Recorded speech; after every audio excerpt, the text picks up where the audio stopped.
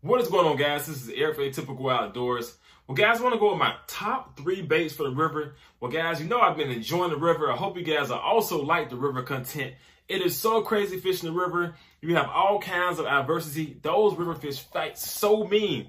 It is always an adventure. So we're not going to talk too much longer. We're going to hop straight into this video and go straight into my top 3 baits for the river. Now, I'm going to go in the order that I actually would fish these baits from morning all the way up to sundown. So let's hop into that video. All right, guys, the first bait has to be a buzz bait. The buzz bait is phenomenal for the river. You can throw this bait in all those nicks and crannies. It doesn't get fouled up. I love the whopper plopper, but the thing about that bait is it's gonna catch those limbs. It's gonna catch all that shrubbery on the river.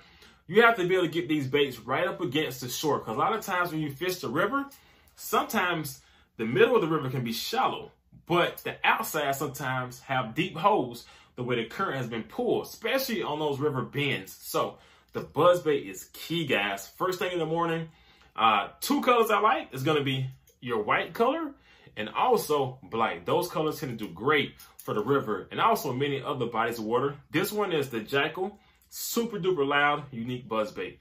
That's my first choice for that early morning bait. The next bait, guys, is gonna be a fluke.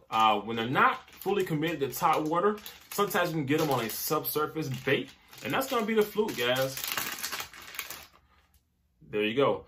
One of the biggest things about a fluke is the ability to skip it. I like to fish it weightless, and I can skip it right underneath those low-hanging limbs, because a lot of times the fish should be there, especially when that sun gets up and it gets a little bit hotter. So you can skip this bait in there, give it a few twitches, and they're on.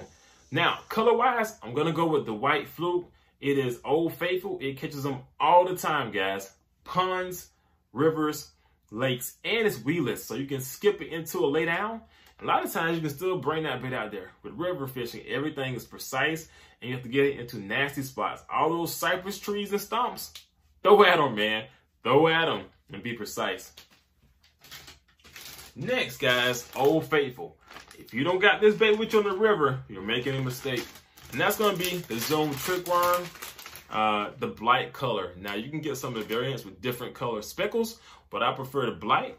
I throw it either on a shaky head, usually 3/8, or either I throw it Texas rig style on a 3/0 hook. So, great bait, guys. It'll catch them everywhere. Ponds, rivers, lakes, wherever. These 3 baits that I named are baits that you can take and slay them on the river, pond, wherever you want to fish. But this is a must-have on the river. Now, guys, I don't want to give away too much of my secrets, but I'm going to help you guys out on one.